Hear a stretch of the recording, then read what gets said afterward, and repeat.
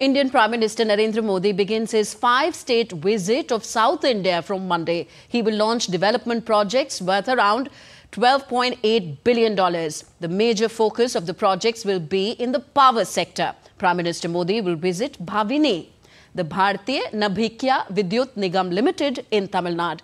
Bhavini has developed the nation's first indigenous fast breeder reactor in Kalpakkam in Tamil Nadu. DD India's Tapas Bhattacharya reports.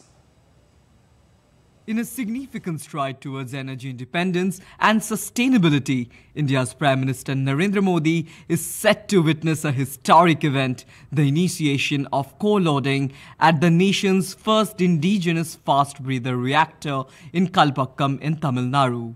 Developed by Bhavini, the Bharatiya Navikya Vidyut Nigam Limited, this prototype fast breeder reactor or PFBR marks a remarkable step forward in India's nuclear power program.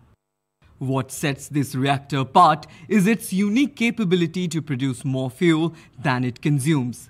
This groundbreaking feature paves the way for self-reliance in fuel supply for future fast reactors, aligning perfectly with India's 3-stage nuclear power program, which emphasizes a closed fuel cycle.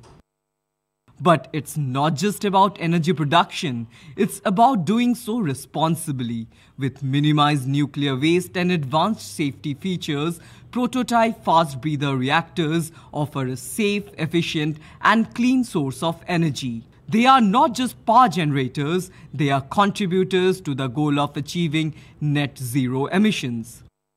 Later in the day, Prime Minister Narendra Modi will address a public meeting in Chennai, underscoring the importance of this milestone in India's energy journey. This event symbolizes India's commitment to a sustainable and secure energy future.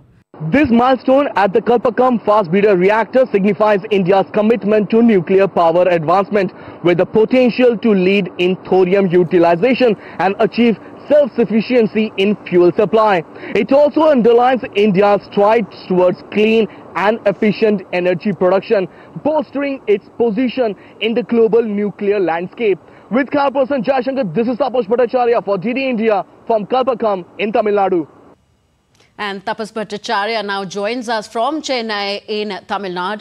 Tapas, briefly, how has nuclear power, once considered so very dangerous by many nations, become a very accepted source of clean energy the world over?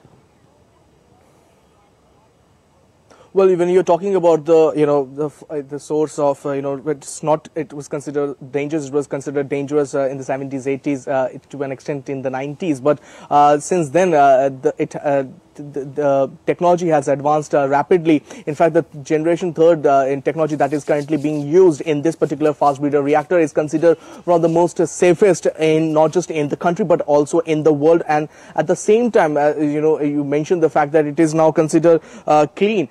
Let's just put it this way: have you ever heard about energy source which, while you are burning it, you actually double the energy, or you actually increase the energy consumption? Well, it doesn't happen, but in this case, it is actually happening.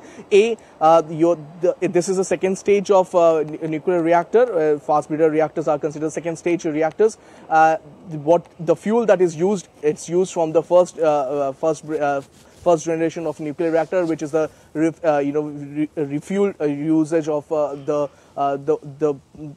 fuel that is already there. So the reuse of the particular fuel of the first part of the nuclear reactor is being used in the second in this particular fast breeder reactors, and it actually increases the fuel consumption. So the kind of fuel that you require further, you actually burn, but you at the same time you increase the fuel consumption at the same time. So in a way, it is quite strange, and it's one of the technological high that Indian scientists have developed. Probably it's the second time commercially they have done this from the prototype to commercial viability, and after I think Russia, India is the second country to have mastered this technique. And the third part, it is important to note that this is just the second part. The third part is to increase it to make it thorium based nuclear reactor. Now thorium is a component that is quite quite heavily available in India. In fact, it is 40% of world's thorium is available in the country. So the idea of Homi Bhabha was to create a nuclear fissile material based on thorium, and we are on course to achieve that particular dream. Tanvi.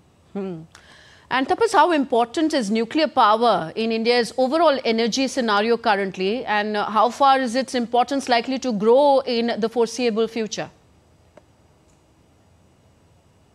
Well, quite a valid point. Just to put it in perspective, you're talking about this. Nuclear power is considered the fifth most used power source in the country, and India, as you all know, that is going towards net zero consumption, net zero neutrality by 2070, and nuclear energy is considered one of the most secure means to achieve that. The first, as I mentioned, you already mentioned the fact that here is a technology where you can use a particular fuel, a reprocessed fuel already that is being used, and then again get more fuel out of that. So that is one part of it.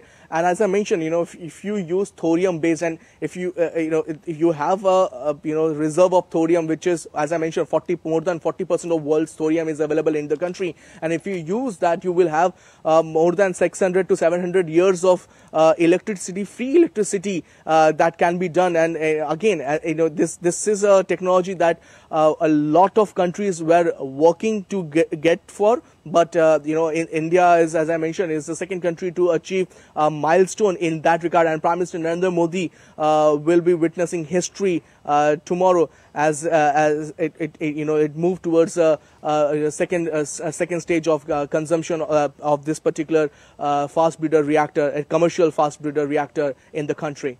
Thank you, Tapas, for those updates.